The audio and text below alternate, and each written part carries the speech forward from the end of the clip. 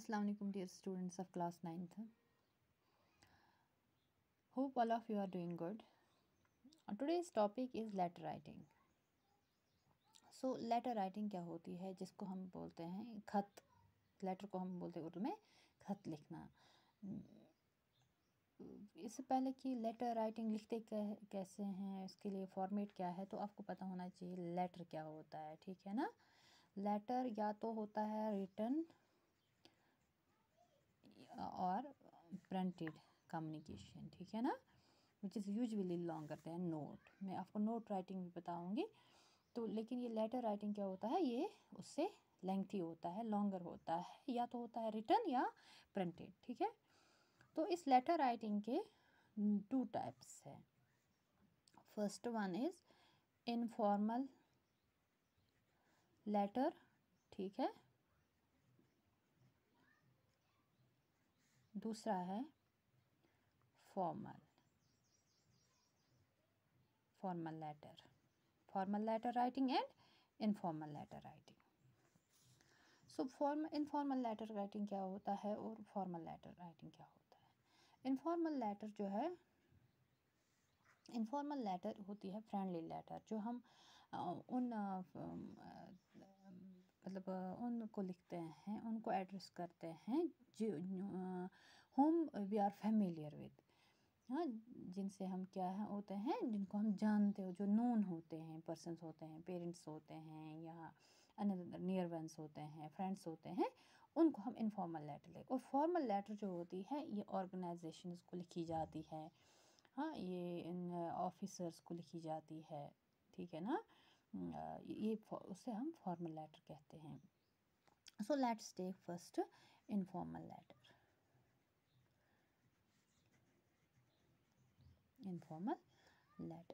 सो informal letter, इसको हम बोलते हैं फ्रेंडली लेटर.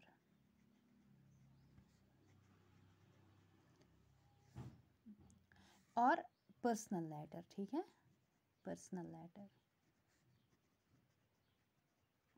जो किन को लिखी जाती है, रिटन टू फ्रेंड्स और रिलेटिव्स. ठीक है.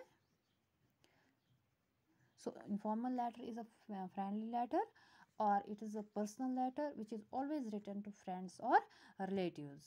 ठीक है ना. या that's why इस लेटर को लिखी जाती है in a personal fashion. Or you may also call it like this.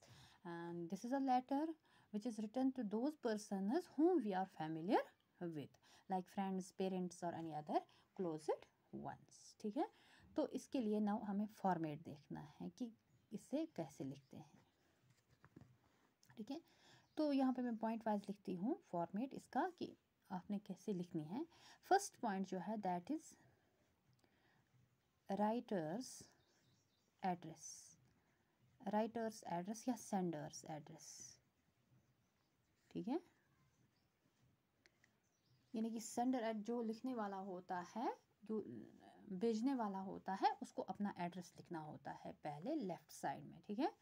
Immediately after the address of writer, उसके नीचे ही आपको डेट लिखनी है. ठीक है ना. Date. But date should always be written in a formal manner. ठीक है ना. Although the letter is informal, but date should be written in a formal manner. That is, अगर आज डेट है, that's 11th of May 2021. Not like this 11/5/2000. This is informal. ठीक है ना. Formal manner is this. So you have to write date in a formal manner although the letter is informal. फिर एक line छोड़ के आपको salutation देनी है. सैल्यूटेशन बोलते हैं हम. ठीक है. सैल्यूटेशन में हम क्या लिखते हैं, आप फ्रेंड को लिखते हैं डियर फ्रेंड. ठीक है ना. Dear uncle, dear father, dear brother, वो. उसके बाद नीचे आप लिखेंगे फोर्थ पॉइंट, बॉडी. बॉडी जो है, इसमें क्या आता है, डिटेल. ठीक है ना. But the detail should be short. ठीक है. ज़्यादा लेंथी नहीं लिखना है. उसके बाद आप डिटेल लिख के आप नीचे लिखेंगे थैंक यू। थैंक यू के बाद आप 5th पॉइंट दे देंगे सब्सक्रिप्शन। सब्सक्रिप्शन सब्सक्रिप्शन क्या होता है? Subscription means formal acceptance of something, जो यूजुअली वेरीफाई होता है किसे? सिग्नेचर से। मीन्स कि आप अपना सिग्नेचर लिखेंगे। क्या लिखेंगे? सिग्नेचर। उसमें हम क्या लिखते हैं? योर्स सिंसियरली, ठीक है ना, ऐसे ऐसे वर्ड्स हम लिखते हैं, फिर नीचे सिग्नेचर। तो 6 पॉइंट आता है सिग्नेचर। इसमें कुछ पॉइंट्स हैं जो आपको याद रखने हैं। वो क्या है? लैंग्वेज जो है, language should be simple and to the point.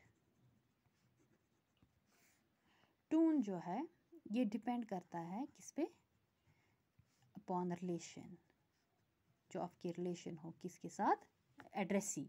Addressee means जिससे आप लेटर लिख रहे हैं। दूसरा है नेवर लूज रेस्पेक्ट। इसके लिए आप घर में प्रैक्टिस भी करेंगे। तो this is all about the format of informal letter writing. Thank you.